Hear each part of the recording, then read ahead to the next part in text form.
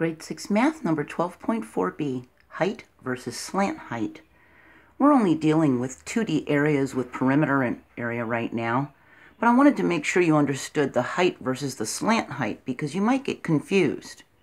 As we said in 12.4a, the area of a figure is the number of square units needed to cover it without any gaps or overlaps, like here. There's 15 units here. See? Now this is not a fat figure that's 3D. This is a flat figure like a sheet of paper. And its area is the length times the width. So you might see the word height here that might confuse you. The height of a figure is its length from the base to the top of the figure as a perpendicular line, not this diagonal line here. Okay? A slant height is a distance from a vertex of like a cone, a pyramid, or a triangle to a point on the edge of its base. So to find the area, the flat measure is just the length times the width, okay? The length multiplied by the width, okay? I don't know if you remember from 5th grade, but if you remember our friend Bob, he's two-dimensional. He's 2D. When he turns sideways, we only see a straight line. He has no thickness to him at all. He's 2D and flat like a piece of paper. He only has the length and width. And when he turns sideways, like a sheet of paper, he's just a thin line, see?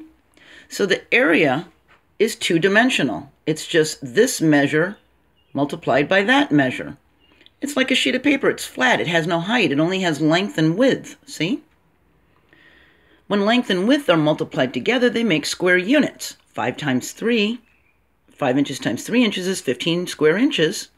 That would be 15 inches squared. And the little 2 is an exponent that lets us know we're dealing with 2 dimensions. See? Height for a 2D flat object or shape is found by drawing a perpendicular line from the base to the top straight up. So if we've got a parallelogram, our height goes straight up from the base and it's a perpendicular line. See? It's like this. It's got nothing to do with this angle here or this angle here, okay? It goes straight up and you'll see the 90-degree box next to it, okay? All right. I don't know if you remember also that this is Dave, this is Bob's cousin. He's 3D, okay? Dave is three-dimensional. He has length, width, and height. So he's fat, he's thick. See, when he turns sideways, we do see him because he's got a thickness to him, see? So that's volume. Volume is three-dimensional. It's fat, it's thick, it has depth, and volume has cube units. So when we measure it, we'll say inches with a little 3 for cubed. And that tells us that there's 3 dimensions and that it's fat and thick, like a cube. The slant height is the measure of the face height.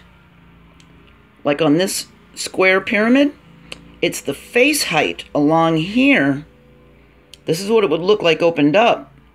If you took this and opened it up right here at the apex and opened it up like that, it would look like this. And here's the base, and then here's the walls, the faces, the sides laid out. Well, that's the slant height, how tall this face is. It's called a lateral face, okay? Even on a cone.